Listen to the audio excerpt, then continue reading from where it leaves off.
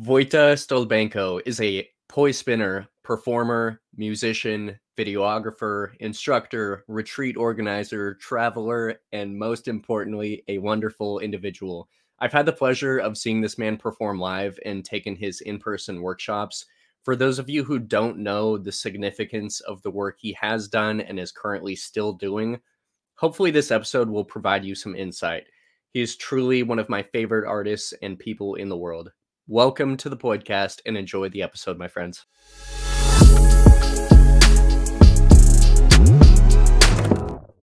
What's up, Vojta? Yo. Thank you for being our 9th guest on the podcast, and good morning to you, sir. Good afternoon. Good morning. Yeah, well, thank you for waking up at 6 a.m. to interview me. That's admirable. Really quick, tell us where you're at right now.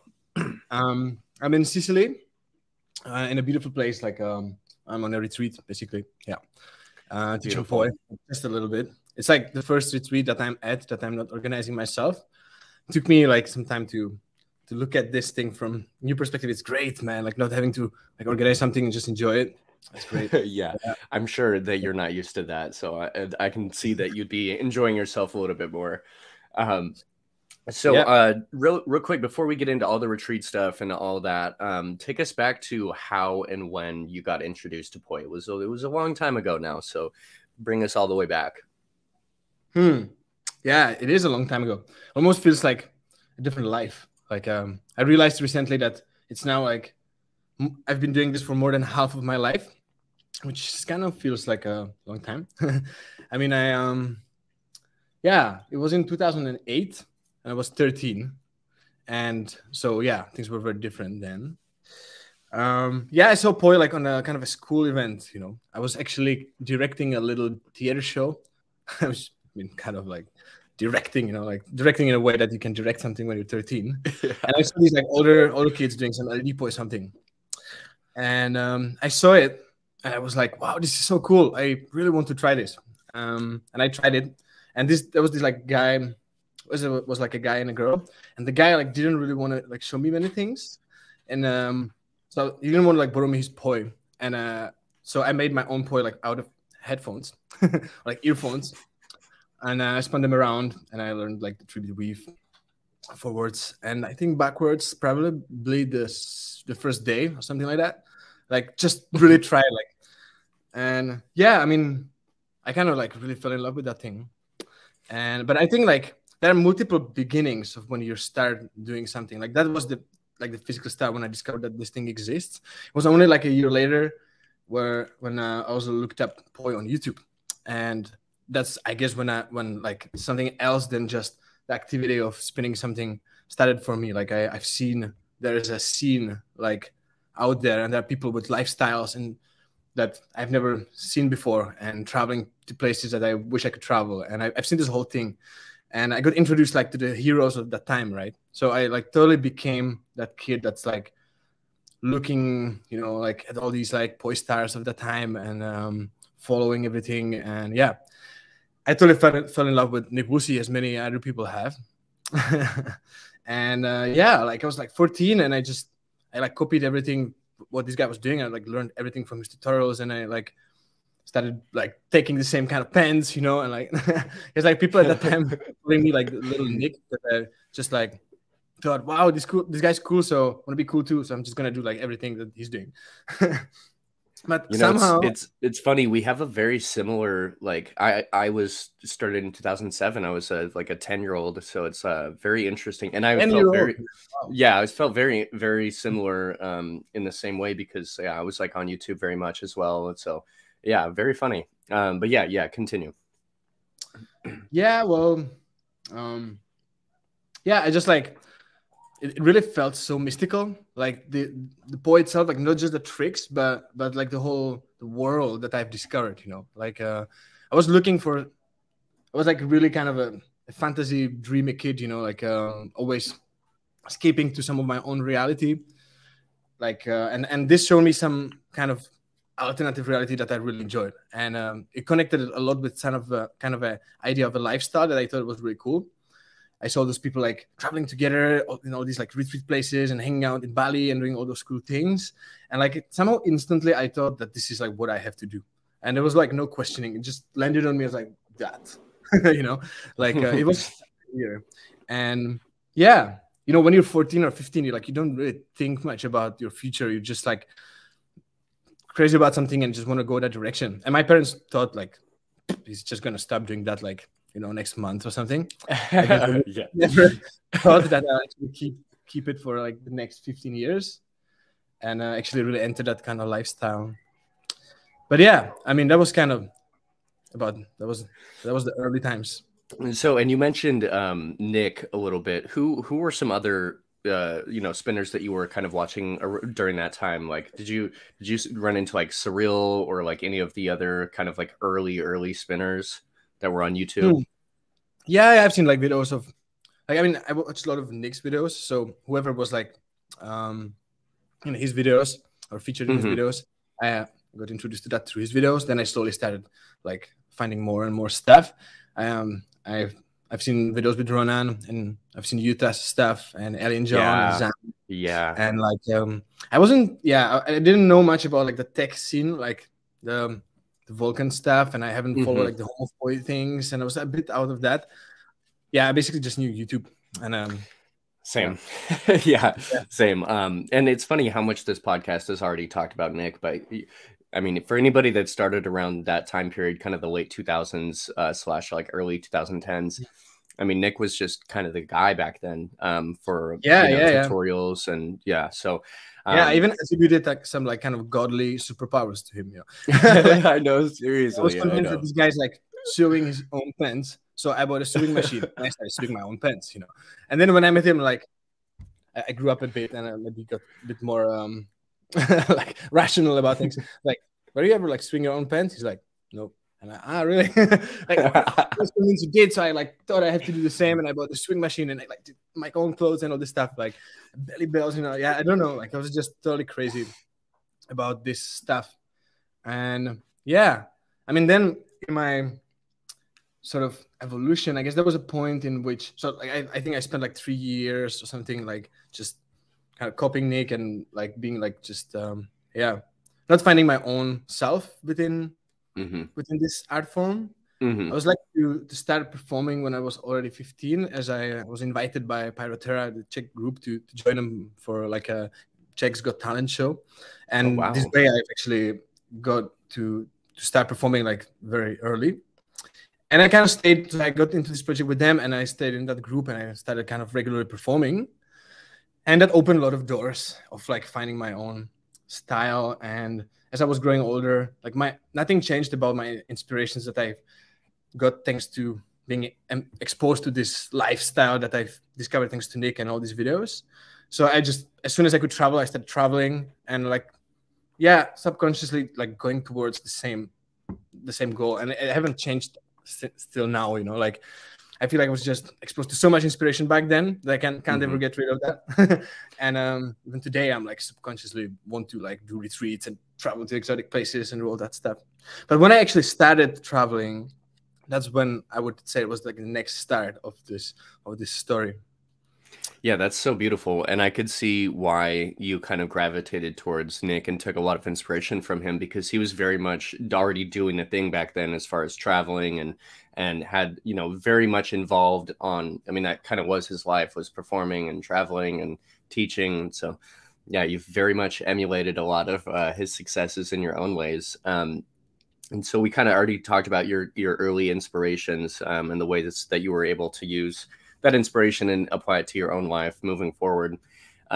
So let's get into the retreat side of things. You've been very successful with retreats in multiple places, events, and so tell us a little bit about how this started and how in the ways that it's grown over the years. Yeah, it relates to like this moment when I started traveling, and like I said, I thought that's like what I should do, like to do retreats one day. And I guess it took me time to realize if I'm ready to start doing that. I was never feeling like I'm quite ready, but there was a very important point in my life in like 2013 when that was kind of when I finally became 18 and I could like travel, you know. And somehow I I ended up in this island of Stromboli in Italy. It was a beautiful volcanic island where now I'm doing retreats, and I love coming back to there. And there was this festival Fuoco di Stromboli. It was a very unique thing that meant a lot for me. It did a lot for me back then, because it wasn't really a festival. It was more like artist gathering, and like there was this amazing guy who just wanted to bring the best fire dancers in the world to that festival and facilitate like 2 weeks of creating things together with music. There was like Rising Appalachia as a band one year when I was there for the first time, and so on. So it was like a lot of musicians, a lot of artists, some theater people, like 60 crazy artists, like all of them being very good in what they're doing on a volcanic island, doing like crazy stuff for 2 weeks and creating beautiful things. And it was only like for people that are invited, but I had a friend who kind of said like, yeah, you're not really invited, but I think it'll be okay, like just come, and we'll see how it goes. And I came there like kind of super shy, and I was there and I saw like all those people that I've been seeing on YouTube or something. And I was like as shy as someone can be. And plus I wasn't invited, and like wasn't eating because I knew like the food was not made for me. There's like a specific amount. I was like, it's really sort of just staying in the back. And then I was invited like by the organizer to actually perform. And I feel like that performance, which is still somewhere on YouTube on my channel, like from 2013, that really like changed everything, because the people, like those artists and everyone, like saw me, and they were like, who's this kid? Like he's good with poi. And suddenly like I was kind of invited to be part of the thing, like, and kind of valued in a way, And it was amazing, like I came like a random kid, like super shy, who nobody knew, and I felt like I left as an artist in a way. And so this initiation to that meant so much for me, and like being exposed to these people and sort of activity, like being on an island with artists and doing all this artistic stuff when I was 18. That was like a breakthrough moment for me. And yeah, since then I kind of like realized, all right, so I'm on the journey, like this is happening, like now I know the people, and hopefully can be part of this community and like get my place there. And I kept on coming back to the island, but unfortunately after the 2014 edition, so that was not very late after that, the organizer had an accident, fell in a coma, and eventually died in 2015. So that story like changed and transformed. The festival still happened in 2016 and 2018 without the main organizer, organized by his friends and the local community in the island. But eventually this kind of faded out. And I just felt like there's room to keep bringing something to this island. And I did my first retreat there actually at 2016. And it was my friend Srikanta, with who we also traveled to this festival and hanged out a lot. Like he invited me to teach with him in a retreat that kind of do a retreat together in Stromboli. He actually already did one there without me before. And it was like, Vojta, I know you want to do retreats and I think you're ready. Like, let's do it together. You're going to have your like own week of teaching poi. And I do week of teaching staff, and let's do it. I was like, really, you sure? I felt like I'm not old enough or experienced enough or something. But he really encouraged me. So it was like 2016, I think, when I did this for the first time. And encouraged me a lot, because I realized I know enough to be able to pass some things on, and I'm able to organize something, as I've also started like organizing things before that a little bit. So I felt like, okay, I'm ready. And was very thankful for Srikanta's encouragement then. And so, like 2 years later, I thought it would be great to have Ronan as part of this project, who is a very someone I really admire, and a good friend too. And he joined, and ever since we're doing it together. It was actually maybe already 2017. Yeah. Well, we just finished doing this retreat 10 days ago, and we realized it was the 6th one with Ronan. Wow. Or maybe 5th. Yeah. Anyway, ever since we're doing this with Ronan, and I so much enjoy teaching alongside this guy. It's really big inspiration for me, and as a poi artist and as a human too. So that's something I appreciate. And Ronan is just an incredible artist. I mean, on many fronts. Those of you who know who he is know how much I respect him, or the people that have been watching the podcast. Ronan spearheaded the contact poi movement, essentially, in a lot of ways. Yeah. And truly an inspiration for me early on as well. So yeah, what a beautiful story, man. Your the ways that happened and the whole how it transpired into what it is now, and how involved you are in the retreat. You know, in what ways do you think you've kind of changed it, or what ways has it grown over the years? Has it remained like kind of the same, or did you just making minor modifications? It changed a lot. Yeah. I mean, after doing this retreat, I've also met this girl, Nana, who became my partner in this project, who wanted to organize a retreat in a beautiful castle in France. And she came to my workshop, and she liked the way I teach and spin and everything. So she invited me to teach, and she like on this first like experimental retreat in a castle where she was working as a manager. That was also like 2017 or something. And yeah, it was great. Like we did this retreat in a French castle, and it was awesome. And we realized that she's got some skills that I don't have. I have some skills that she doesn't have. We can work together. And kind of, I asked her, do you want to like join doing the Stromboli retreat with me? Like, do you want to help with some of this administration? And like, she made a website. She yeah.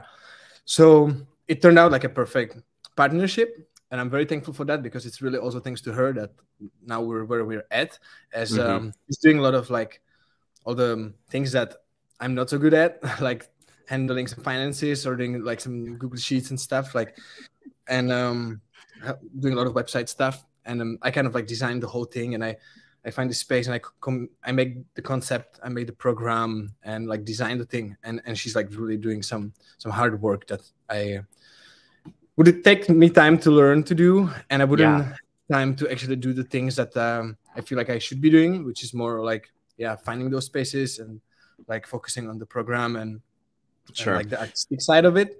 So yeah, now we've done 16 retreats or 17 maybe together, like for a year together, and we have sort of a system that works. And I'm incredibly thankful for the sustainability that I've discovered within that, because that's something I really value about things. It's like it's easy to get super enthusiastic about something and just like do it once. You know, you can always like excite some people, excite yourself enough to like make some project and do it once or twice. But to keep that thing going on for a long time, to find like the patterns that works, where the inspiration and motivation is constant, and challenges can be worked out, and where you're just enjoying what you're doing a long time. It's not just like get excited about something and then you leave it, right? This happens a lot. Like it happened to me too, like getting excited about something, like now I'm gonna do this, and then like 2 months later, like let's do that. It's something I'm thinking a lot in everything I'm doing.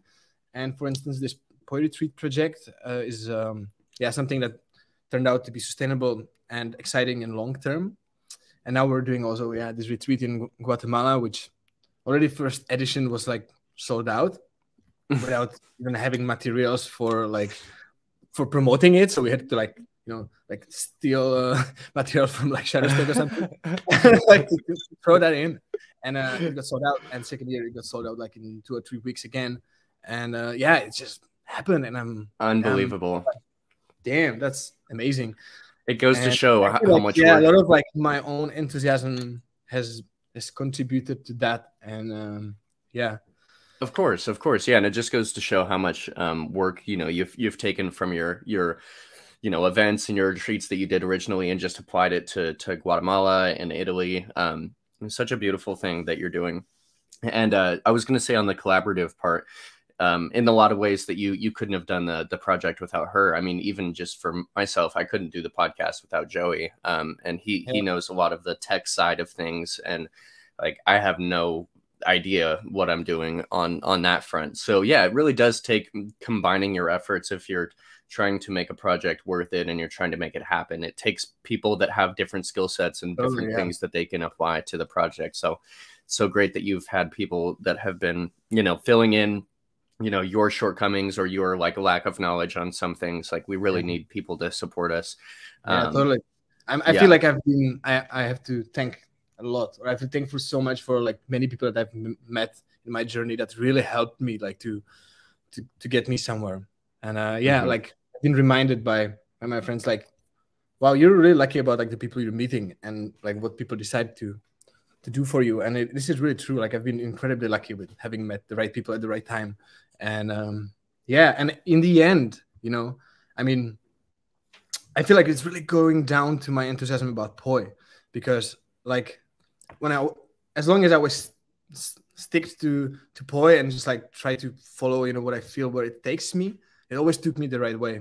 Even if it like, yeah, I mean, I just always like follow those balls and strings, right? And yeah, it took me always the right way, and even to like areas that have nothing to do with Poi anymore, you know, like thanks to that, because I was really into like videography and stuff, like it took me into that department too, and I like started to be more serious about shooting and editing and videography in general, and I've then been like experienced some really cool things and being able to create with some people or shoot things that are great. And again, like that's because of Poi, you know, like I just followed that instinct of like where it was taking me, and it took me to various directions, even outside of Poi. And yeah, I'm thankful for that a lot. Yeah, so great, so great. And so I was actually on that subject. You're a very multi-talented, multifaceted individual. So tell us a little bit. I mean, you're also a traveling musician, are you not? Not really a traveling musician. I'm traveling when I'm not a musician. Yeah. So yeah, I mean, I do a lot of music. I grew up in a music family. My both parents being music teachers. I started playing drums 20 years ago. Damn, that's so long time ago. Like when I was 8. And yeah, I mean, I studied jazz conservatory, you know, and I studied music, like started doing music way before Poi. And so it's always been part of my life somehow. And yeah, actually, I'm doing a bunch of music. I have my band that we started with my friends like 7 years ago. And I also thought 7 years ago that I would be unable to actually keep that project up with having already like quite a solid life in that's music clip in Poi. And again, we managed to find sustainability there even when I'm like traveling a lot. So yeah, I really enjoy like doing something else than Poi too, you know. I feel like if I was just doing Poi, it would be easy to burn out or lose passion. And I really enjoy going between different worlds. So like my band tigru in Czech now, like we have quite good gigs. It's getting quite serious, and just recently were invited to play alongside with like Eric Trufaz in Athens Jazz Festival and stuff. And it's really growing somewhere, and it's really amazing. So I love this like thing that I come from a show or a retreat to Prague, and I'm going straight behind drums to play with my band. And yeah, like switching between those worlds, I really enjoy. It is challenging. I think the band's suffering with my lack of presence in Prague, but there's like a replacement drummer that plays the gigs when I'm not there, which essentially is like half of the time. And that's luckily working out. And I also love to compose my own music. I've been learning a lot about music production, and I'm trying to combine with performing too. So like making soundtracks and effects and things. And yeah. Man, yeah, you were like, I was like, oh, you're a traveling musician, and you're like, oh, not quite. But I'm like, yo, he's underplaying this shit. He's in a band that does ridiculous shows.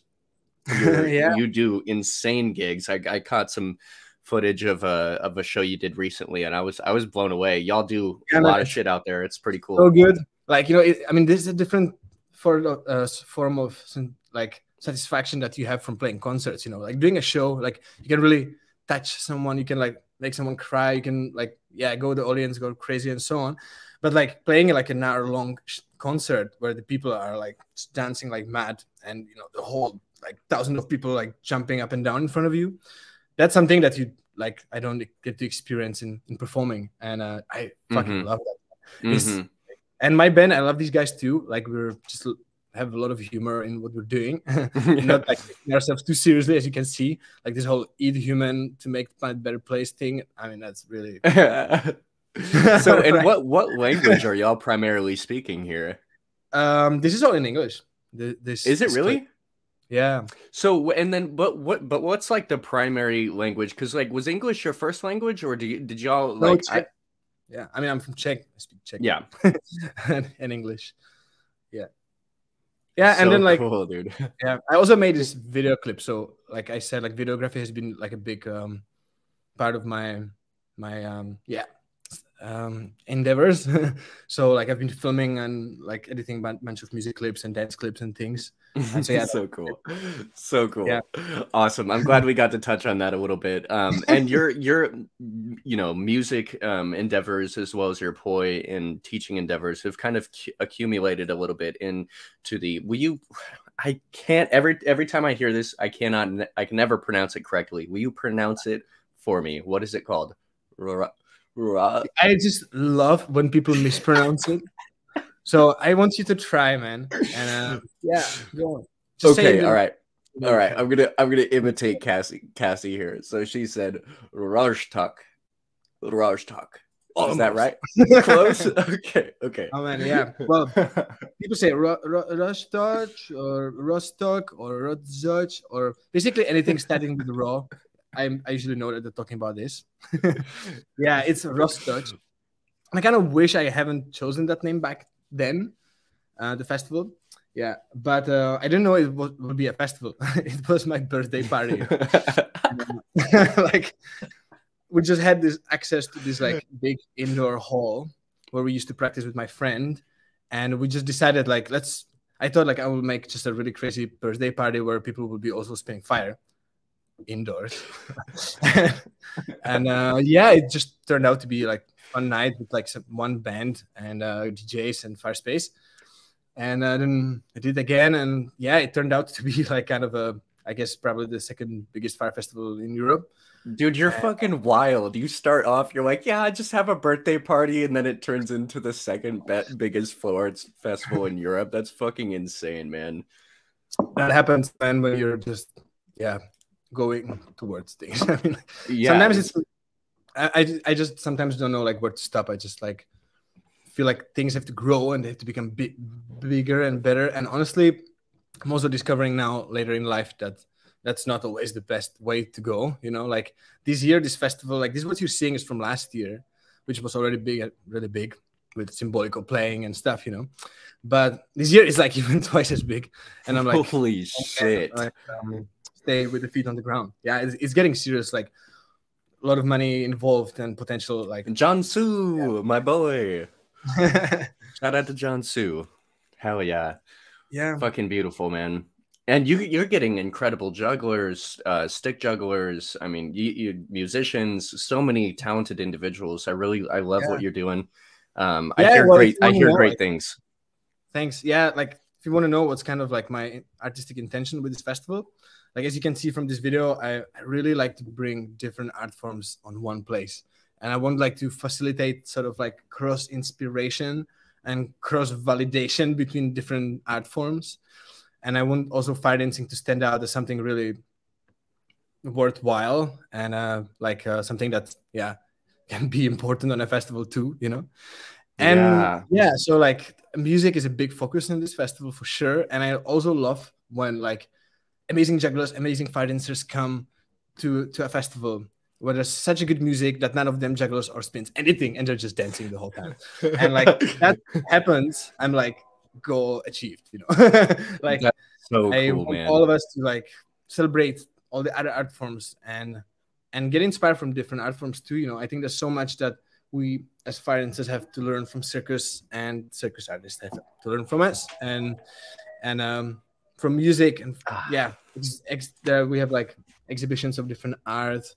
And yeah, I like the format of it. Like I don't like when there's like the artist and the participants. So I just want like that messy mix of all artists in one place where everyone kind of does what they do all together and share. I just love the contrast, you know. So we've had some like traditional polka dancers and followed by like a psytrance DJ, you know, and then like I just love the weird uncombinable combinations of things. Yeah. When we come down to is like, like there's so much that connects people with different endeavors, and we can all just really celebrate that and have fun at one place. And yeah, That's I am a little taken back by just the inspiration, and yeah, I mean, seriously, you're getting incredible work. I'm very honored to just be here, sitting here, chatting with you about it. There's a great team of people behind me also who've been incredibly supportive, and yeah, I'm thankful that like we haven't fell apart in the last 10 years, because many festivals, I'd say like majority of festivals, unfortunately, kind of falls apart after a few years of doing that. I mean, here, yeah, United States, I've seen quite incredible, yeah, like festivals have been repetitively happening for many years. Yeah, I've seen like a lot of festivals in Europe and in Czech Republic, particularly, to like rise and like disappear just like a few years later.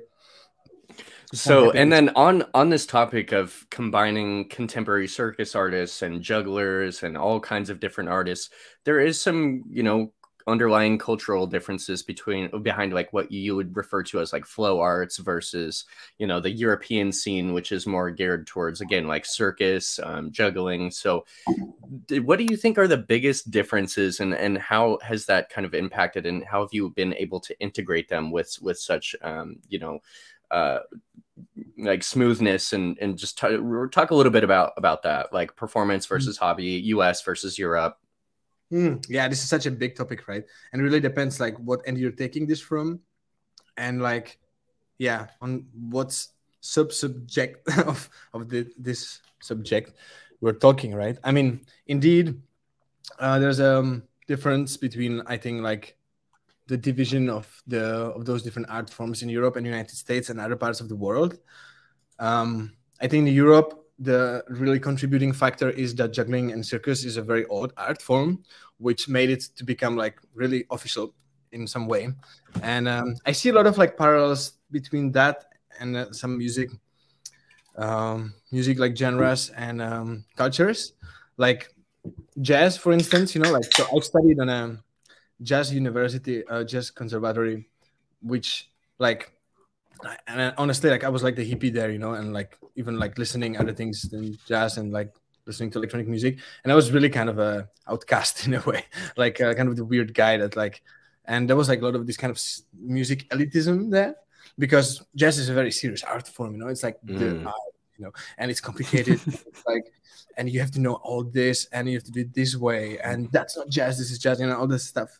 And yeah, I mean, I got quite traumatized, and took me quite a few years to be able to say that I'm a musician without kind of feeling meaningless in some way, because yeah, I wasn't like studying it as much as I mean, I was also doing other things, so that was quite rare.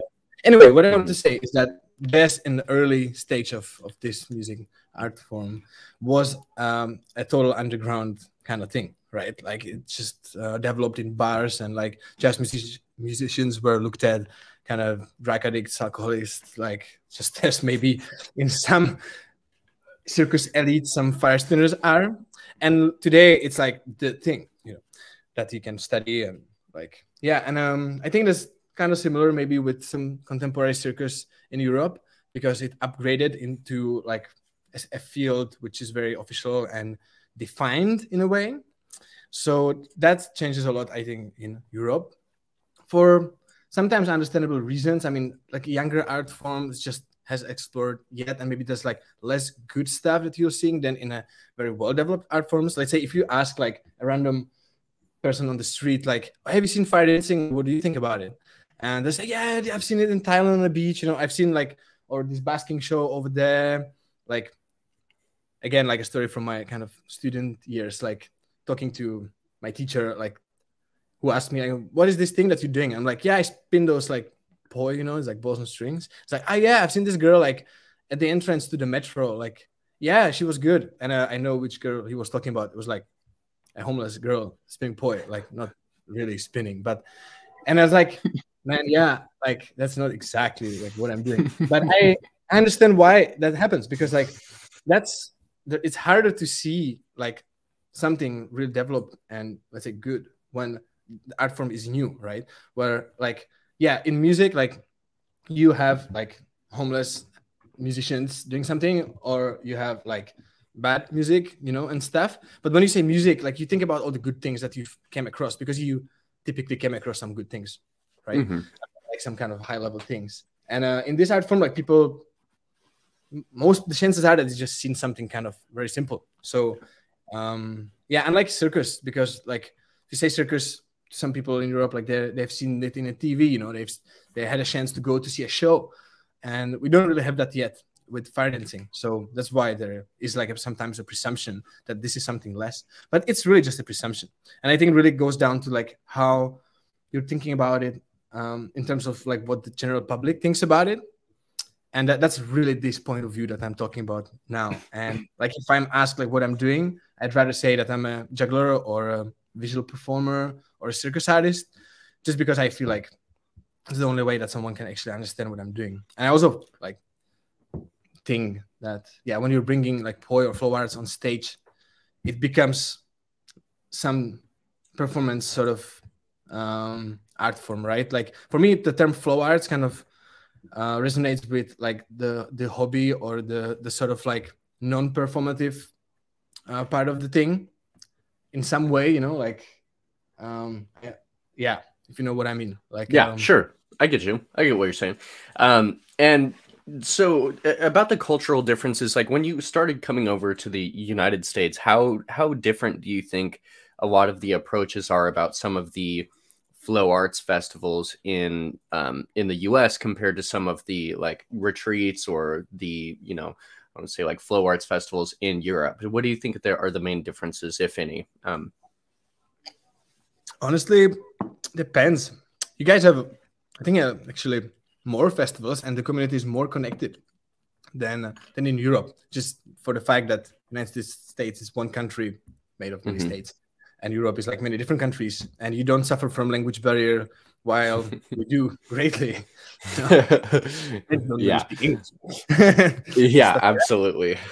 So that contributes to like the community not being as glued together, I guess. But yeah, I don't know, like I love seeing like more juggling and circus incorporated in events in Europe, because in the end it's like we love the same thing, right? We love to do this thing at the same sort of event, or like so yeah, but I don't see like that big differences. There's nothing that really comes to my mind, you know. And the thing is, there's this has been a very, you know, weighed in on discussion, you could say, over the last couple months. And my biggest thing is, yes, there are differences behind jugglers and poi spinners, but at the end of the day, like we're kind of doing the same thing in a sense. Like your medium is different than my medium, but we have kind of the same goal in a sense, and we do it for a similar reason. And I think like the things that,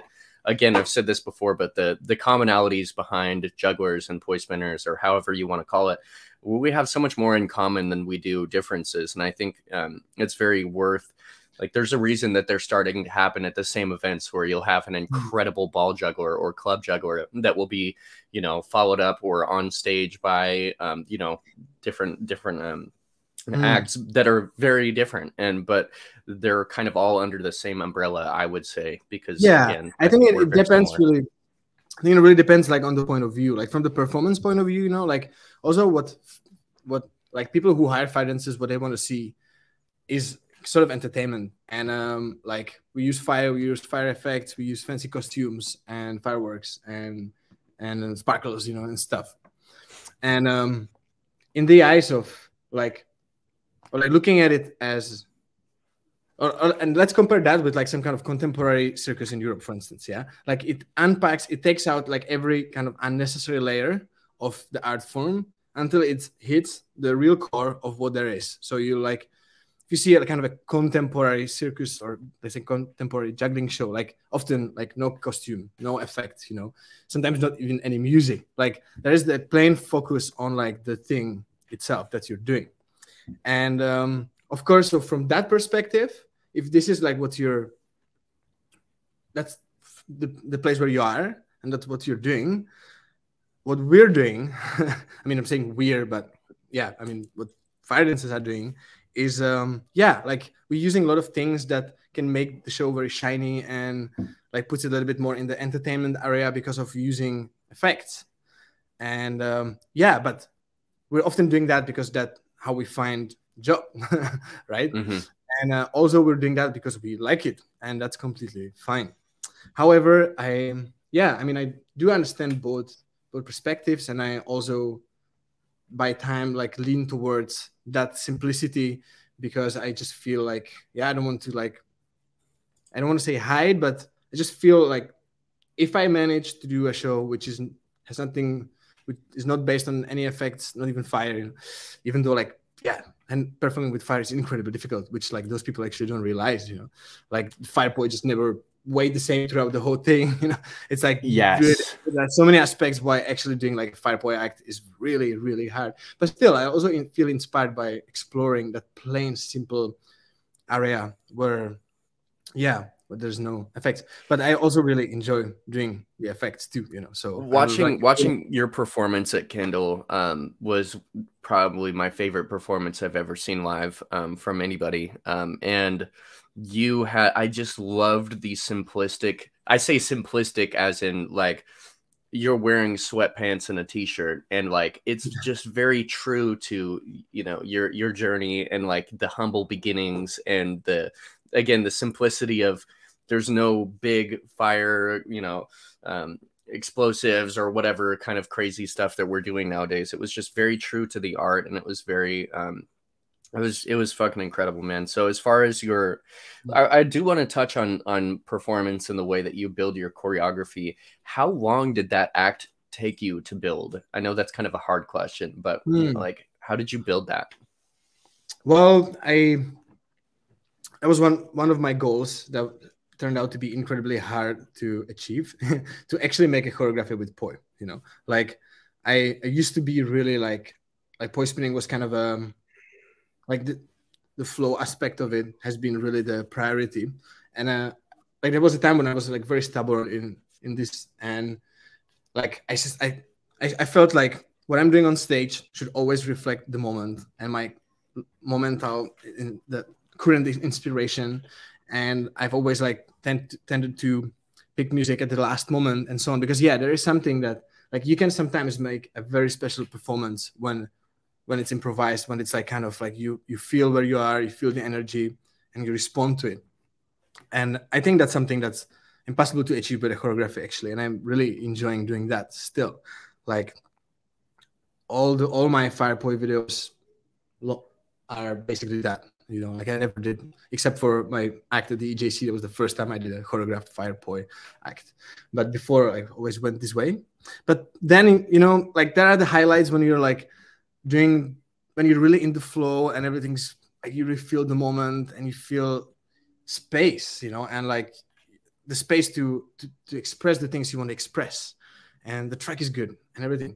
And then there are the moments when it's not that, and after a few times when you just feel like you've done something quite crappy and you're not really happy with it. I mean, I'm usually kind of not happy with what I do. I tend to be quite critical towards myself, but I just felt like, no, I want to make an act where I'm just going to I want to show things, and that I always forget to do, And so there's no other way than just making a choreography. And I remember like talking to Antti Suniala, this amazing staff juggler from Finland, who sort of retired from staff juggling, but has been like really the staff juggling hero of like 10 years ago.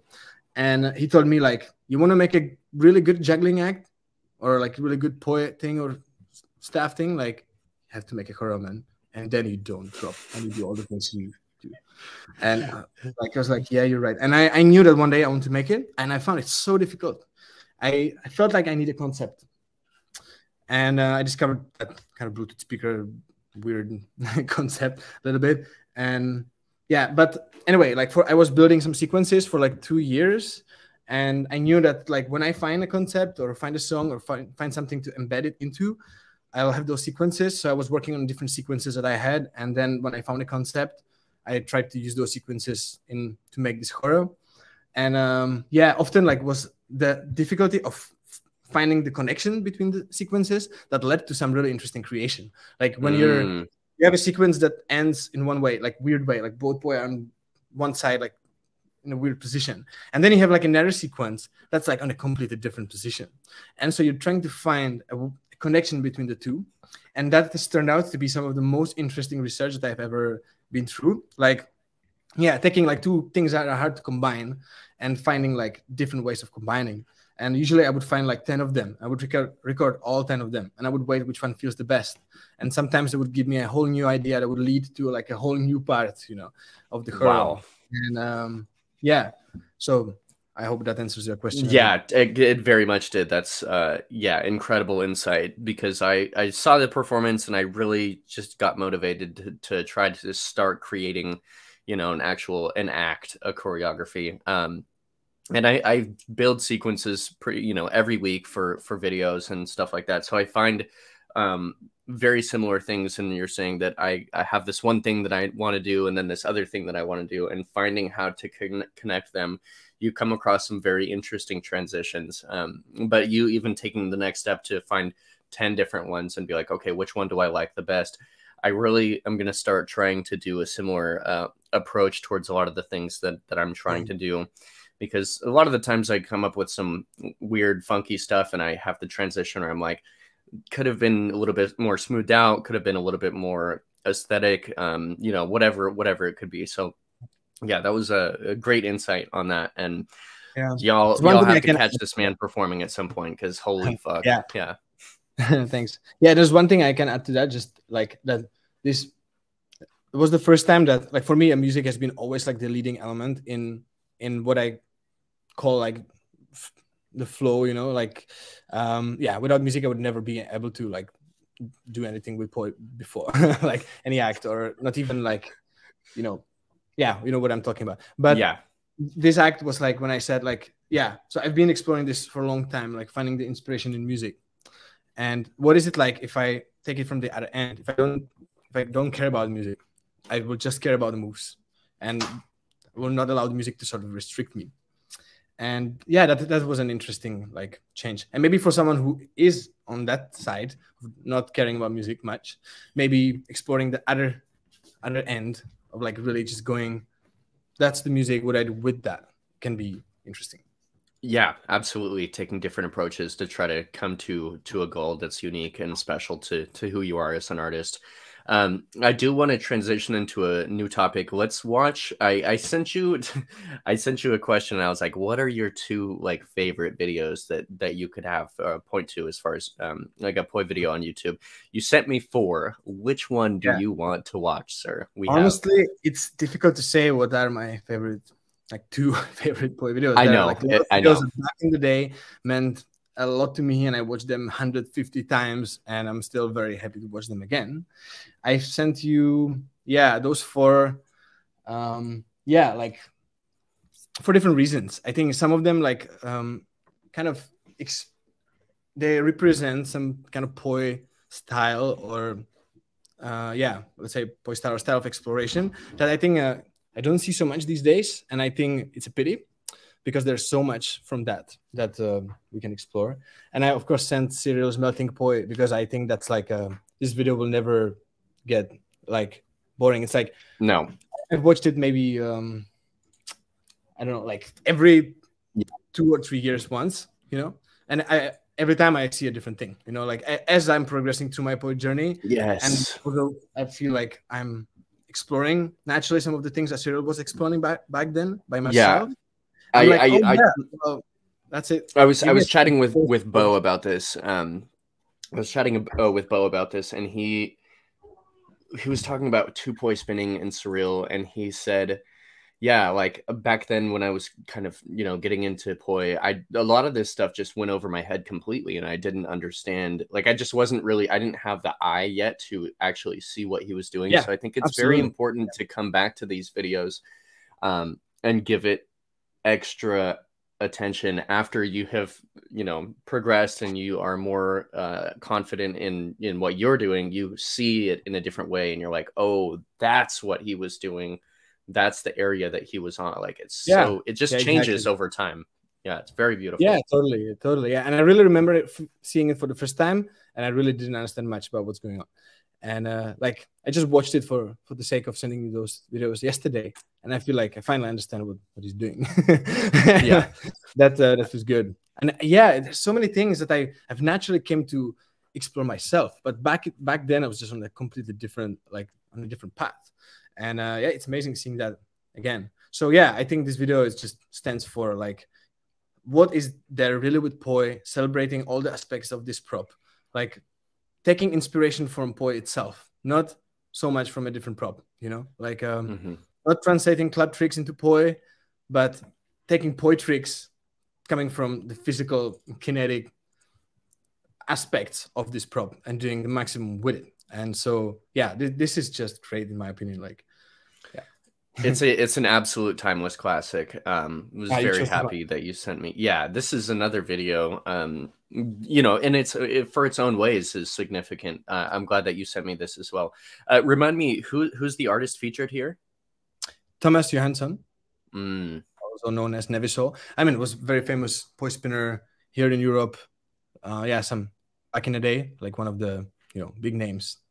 He's a great guy. Met him several times, and yeah, I haven't even really watched this video yesterday when I was sending it to you, but his style is something that can be very inspiring for people these days. Like there's so much in terms of like cleanness of timing and like plane control and transitions between things with some kind of simple moves that people take for granted. Like yeah, we've seen that, like this is kind of boring, like today we do different things. Sure. There's so much that we're like I think that often people kind of miss from this simple style. And yeah, I just love the simplicity and beauty of the transitions within the timing and celebrating like the Poi geometry, which for me is just constantly amazing me. Like I keep discovering new things all the time, or understanding old things within new perspectives. Yes. And I have dove into some of your videos fairly recently actually, going over new concepts that you've discovered, and you're applying them in ways that are very unique. So yeah, you really do have a very like grid-based approach, and I was shocked to see such an insightful presentation of these new ideas that you've delivered, like specifically on the eights. I think you're just doing incredible work on that. So I think and what's funny is there's this guy in my local area that got really excited about this idea because I showed it to him and I broke it down for him, and then I showed him the video that you were breaking it down as well.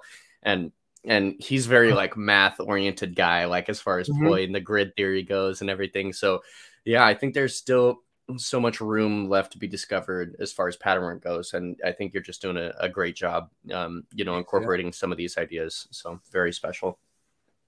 Yeah. I'm constantly inspired by those things. Like it's just never getting boring. And yeah, like, sometimes it takes so many years to understand something so simple. And then when you actually really understand it, it's exciting, and you can instantly like see how that applies to different things and so on. Like for me, also having taught many workshops and so on really helped to understand some really basic things. And yeah, like I really enjoy that. I think there are things why Poi are Poi, and there's a like specific thing about Poi spinning and the geometry and the timing that's really just in Poi. And yeah, I'd love to see that more, and I love to spread that kind of message. So and on that point, it's incredible how detail-oriented you are towards all the things that we just went over: flowers, grid theory, everything like that. But you're also an incredible Poi juggler, and you have gone very far into 3-Poi and in that style as well. You were actually one of the reasons that I started spinning 3-Poi. So how has the juggling journey been? How has the 3-Poi journey been? What frustrations have you come across along the way? Oh, many. So many. But I guess like I said, I used to be sort of like flow oriented, like rarely practicing like a move over and over kind of guy, in the early times. And I've discovered some sort of peace and sort of like way of active meditation through just throwing things in the air, and just like repeating something. And yeah, I guess one thing's worth mentioning is that actually for me, juggling started with staffs. Like staff juggling is equally exciting for me these days. Play it one more time. Play it one more time. And yeah, so I think I started juggling staves, and it was like, wow, it's really fun to just also practice a move until you get it. You know, like that's a sort of simple, like simple goal oriented, yeah, endeavor is great. Like just do it until you stop dropping. And that was a new concept for me that I've discovered thanks to staff juggling, and then finally started juggling Poi too a little bit. And yeah, it's like I love practicing. It's like part of my day when it can be, and it's a way for me to forget about all my like computer work and organizing things and so on. And like, yeah, sometimes like you just want to turn your brain off and just like repeat a move, you know. Yeah, yeah. And the Seb's messes and all these advanced juggling patterns that you're doing with Poi, I mean, they take so much time to learn. Yeah. Like anybody who knows the struggle of juggling. Yeah, and you really want to like hang yourself on the Poi like a million times doing that. Yeah, man. Yeah. So that's actually one of my favorite Poi clips. I mean, I absolutely love that. I mean, the place, the setting, what you're doing. And let's talk about, while we're on this video, tell us where you're located in that video and why that's such a significant place to you. Oh, yeah, that's in Stromboli. And that's significant for the reasons I explained. I keep coming back to this rooftop. And this rooftop, yeah, I've seen a lot. Like when I arrived there was Linda Farkas playing with her kids on this rooftop, you know. So beautiful. Oh yeah. my gosh. And yeah, I keep coming back there all the time. It's my favorite training place. The owner of the house, which is a girlfriend of the guy who unfortunately passed away. We have a good relationship, and it's just a special place. Yeah, that's great. That's great. Yeah, I very much love whenever you're posting there. So going on to a little bit of a new topic, kind of more related to the concepts. In more relation to like Poi moves and what inspires you, where's your focus headed right now? Like, what are you working on? Do you have anything, like, is it more 3 Poi oriented? Is it more 2 Poi oriented? Like, what are you excited about right now as far as Poi goes? Well, okay, from like just Poi spinning point of view, I'm yeah, like something I like to explore more and more. I like really going back to some like really simple things and finding the right ways to pass it on to other people, and realizing a lot of things about like extensions and like the way the body works within within the circular patterns that we're doing. I mean, it's more like what I really enjoy, like in long term, I can say is something that I'm like geeking about right now. But I mean, this approach is something that's my approach. Like I'm discovering more and more as I'm teaching how some really simple things are really difficult for many people that I kind of take for granted, and I consider them to be super easy because they have just become like the core of my vocabulary. But they're not that easy often for others. And yeah, I mean, I think like, you know, the whole circular motion that we're doing with Poi, there is so much hidden in that can inspire us to or lead to body movement based on that I love, like exploring the possibilities of like alignments between different parts of the body, and this whole thing of like, what's the focus of the Poi versus different part of the body? Is that the Poi leading is your body leading, and the Poi obeys, you know? And like this discovering like a lot of like symmetrical patterns, like repeating everything on both sides, and just finding the most easy, smooth, natural way of executing any move, like learning to really properly extend everything out. And yeah, I think there's space for people to explore this a little bit more. And you have become so, I don't know if you were always this way, but you have really become so acrobatic in a lot of ways, and you're applying patterns that you're doing with Poi, and you're taking it to a new level with your stage presence and the way that you're able to, you know, hold space on the stage. I mean, I saw it firsthand, and it's just it's really has inspired me to try to start kind of having more of a performer approach to Poi, and less of a like, I'm just a Poi spinner. Like, I am a Poi spinner, but I want to be a performer. I want to be you know, an entertainer. So I think you really do a great job in this. Yeah, I very much respect your approach to this and the things. Yeah, that you've been I'm doing happy to give you some tips or whatever, or share. Like, yeah, I've done like really a lot of shows in my life. Yeah, how did that start for you? How are the acrobatic and like the real performance aspect start? I don't know, acrobatic. I just think like from a point of view of like the audience, or doing like using poi on stage. Honestly, like this may sound weird, but poi is not my favorite prop when it comes to doing shows for public. It's 3 staffs or something that's like kind of bigger, you know. And like I never felt like what I actually do with poi. I mean, people can find it beautiful or something, but like I still feel like it's very subtle for most of like shows. If you're performing for 1,000 people, like I just feel like whatever poi tricks I'm doing aren't enough. So I'm like, yeah, I have really like a movement-based style when it comes to performing for public. Your approach towards practice and training, do you have a more regimented style in the ways that you're practicing, or do you kind of more take the approach of whatever I feel like working on today, I'm gonna go ahead and work on that? How do you approach that? Yeah, no, I don't know the word you said. Regimented is more like strict, like I'm going to work on this for X amount of time. I'm working on this pattern, or do you kind of, like... Well, I do have that. It's not like I have really a schedule and a timer and I follow it like strictly, like when you're doing a workout or something. But I mean, there's a set of things with both staffs and poi that I kind of tend to repeatedly practice. And yeah, I'm happy when I find like at least 3 or 4 hours to practice.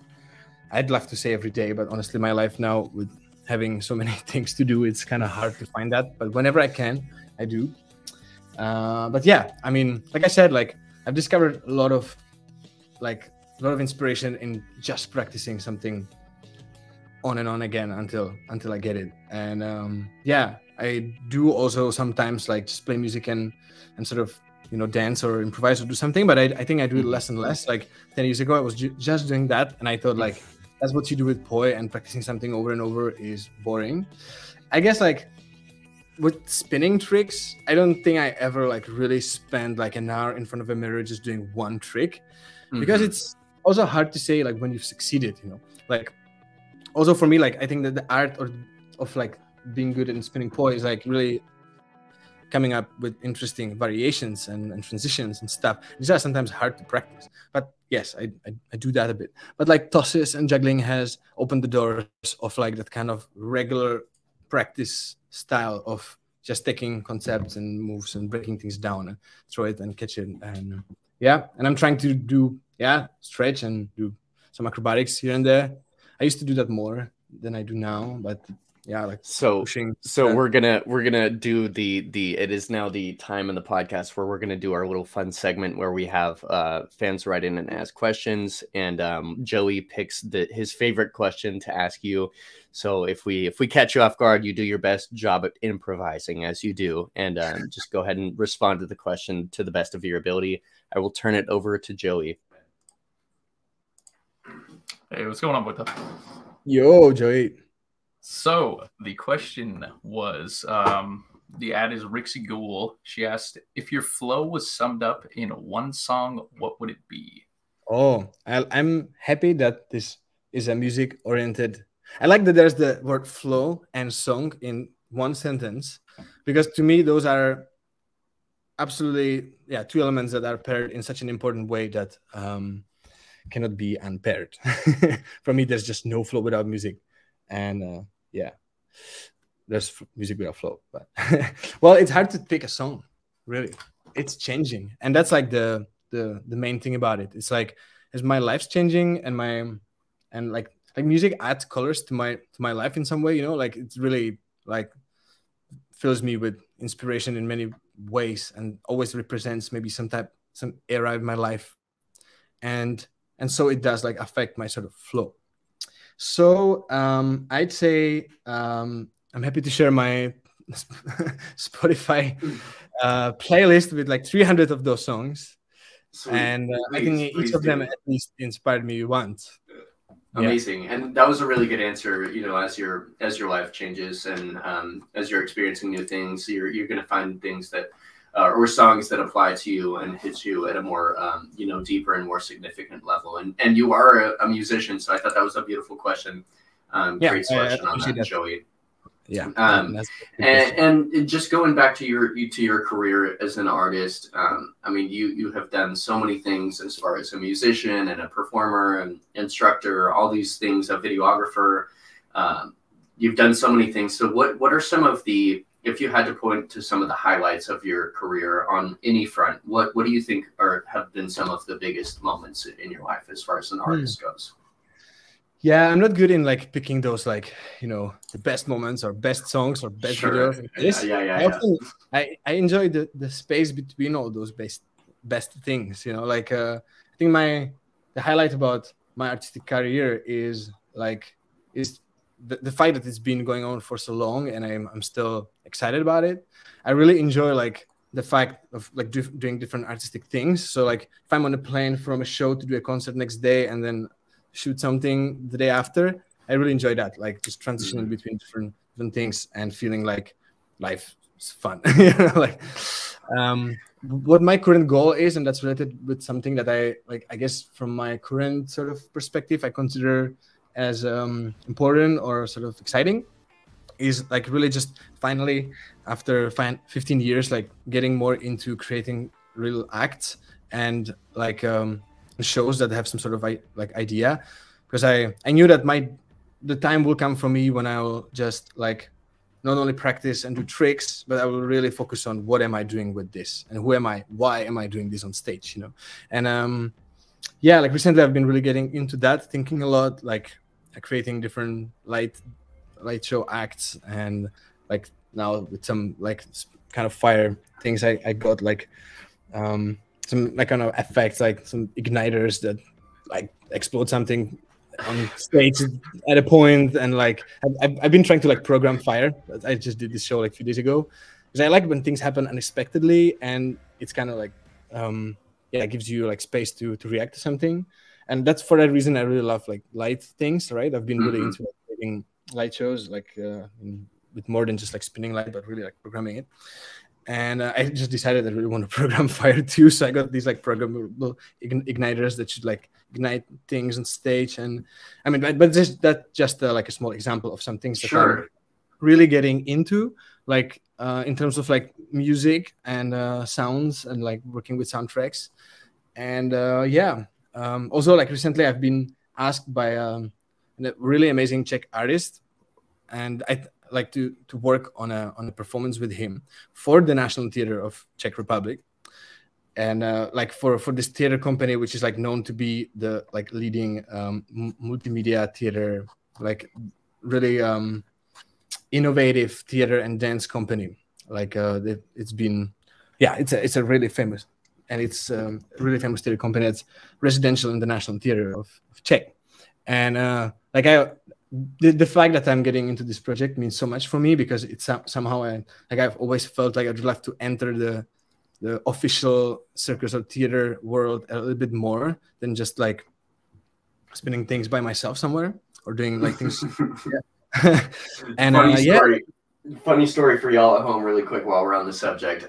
We were hanging out. It was after Kindle Northwest. We were in Portland, and we were getting a beer at this place with some friends after this festival, and you told me, I was like, okay, so what's your plan moving forward? Like, what are you doing after this? And you're like, oh, I have to be back in, I believe it was Czech Republic or wherever the hell you were going, but you're like, yeah, I have to choreograph this light show, and it's this big event tomorrow at this thing. And I'm like, this man's life is a fucking movie. Like you're going from, yeah, that's what I enjoy. You know, so like sometimes so it's cool. extremely tiring, man. And like I've been, yeah, seeing the side effects of that. Like occasionally, sometimes I feel like I'm just like, I love to organize things, and then I'm like so tired I can't even enjoy them anymore. It's like I want to bring all those people together, and I'm like too tired to even enjoy them. They're present. Yeah, so I mean, there are definitely downsides of like doing many things. And yeah, now I've been really thinking about like the negative impact of this on my life. I mean, I'm leaving this subject that you asked about, but yeah, this is something that I guess so big priority for me right now to like just, I deal with so many things every day, like getting so many messages, and like my phone has just became like too much of an important thing or like point of focus, that I find it even difficult to really stop thinking about it, like live in anticipation that I have to do something, respond to this. This is like urgent. I have to do that and that and that. These people are waiting for this. And I think this really contributes to like a loss of focus a little bit when it comes to my life. Like I used to be able to like just look at a volcano for a whole day and that would be enough. I think I've lost that ability a little bit. However, I mean, back to that subject, I mean, that I hope it seems that I'm going to be like collaborating with like a big theater company, doing like bringing also flow arts onto the stage of the National Theater Czech, and just being asked to join this project with some like LED stuff and like, this means so much for me, like to be taken into a project like that. I mean, I've worked on many big shows with many big fire or LED companies around the world, but I always wanted to enter a different scene with this, like to take it on a really contemporary stage, like a contemporary art stage. And I may have this opportunity now, and that sounds really good. I hope it's gonna work out in a year and a half. I'm sure it will. Premiere. But I mean, just getting more into like finding how to use all those things that I've learned how to do in a way where I feel are meaningful, and creating like something that I feel is artistically valuable, because I'm doing a lot of shows that is just to entertain the audience. I do enjoy that a lot. It's the best job I could wish for. But on artistic level, there are goals that I would like to achieve. And money is not absolutely part of that game. I want to just, express some ideas. And I want to show also flow arts in a way where, it's celebrates the real beauty of it in some way. So and you're at this stage in your career when you're just so multifaceted and you're doing so many different things, and you're just involved in a lot of different projects. So I think you're somebody who I was just so excited to have on the podcast for this reason, because you have a lot to give as far as conversation and perspective. You've been in this for a long time, learned a lot of things throughout the time of being a performer and organizer, and you're just really killing it in a lot of different ways. So there's a lot of different avenues and a lot of different ways to support this man. You're on Patreon, you're on YouTube, Instagram. What are some of the ways that people can support you and help you out nowadays? I mean, if people like Poi, which I guess they do, and that's why I listen to this podcast, I've really put so much energy into making those tutorials that are on my Patreon, and soon on a new platform that we're working on, which is poidtutorials.com platform, which will eventually be finished, but it haven't been finished yet. I mean, I love passing on some Poi knowledge, and if people want to support me and learn Poi and look into different things, my Patreon is definitely the place to go. As I've put a lot of time into making those tutorials that are out there. And dude, I can tell. I mean, my favorite tutorial ever you have done. It's incredible. It's so good. We'll definitely link it in here at some point on the YouTube or whatever. But I mean, I've shared it and kind of given my own take on it, and hopefully tried to support you in my own ways. But the diligence and the ways that you have been able to teach, and I think you have such a powerful way of teaching. I think you probably took a lot of ways from Nick and a lot of the inspiration from him and applied it in your own way. And from Ronan, I just want to highlight that. Yeah, Ronan as well. I'm really, I've got a lot from this guy's way of teaching, thanks to teaching with him. Seriously. and even just as far as like the graphics, I know that's probably not that difficult of a thing to do, but you really made it so visual, not even just with what you're doing, but really laying out the pattern of what you're doing. So just kudos to you. Huge shout out. I've been loving the tutorials. So if y'all really want to check them out, please do. He's an incredible teacher, and I hope to catch you at some festival in the US. I want to come over to your events and the things that you do as far as retreats and all that stuff. Yeah, you're always very welcome, man. Yeah. Thank you. I'd love to. Keep inviting you to all until you come. Okay. Sounds good. But I want to catch one of your classes here in the US at some point. Do you have any plans on coming to the US this year at all? Not this year, really. I think probably in the winter when I'm going to go to Guatemala and be on that continent, I might show up in somewhere and do some workshop. Otherwise, all people from the United States, the Guatemalan retreat is not far, and that's a great place to go to learn Poi, and it's a beautiful place too. 괤ᴜᴜᴜ, what a great name. Yes. That was very random too. At least it's pronounced. well, it's been seriously one of my favorite episodes so far. Thank you very much for contributing to the project. I'm very glad that we were able to arrange this time frame for both of us. You worked with me on this, and you guys are amazing for having woken up this early to make this happen. You are a man that I will wake up early for, Vojta. Nice. And I also do want to say that, like, all the people are watching this podcast, I think what these two guys are doing is really amazing too, and they deserve to be supported too. So I'm sure there are some ways to do that somewhere in the description or somewhere. But I think this is great what you're doing. Really. Like, thank you. And I feel good in this interview. Like, you guys are, you're nice to talk to, and it's it has felt good. Thank you, man. I've been working on my skills as a host, and I've loved podcasting, and so this does mean a lot to me. So thank you very much again. I think we're at a great place to close it out, but it's been an absolute honor. I hope to see you again soon, my friend, and good luck with all the things that you have going on. Make sure to support Vojta in any ways that you can. It's been a great episode. Thank you, guys. Thank you. I'll see you soon, buddy. All right, thanks.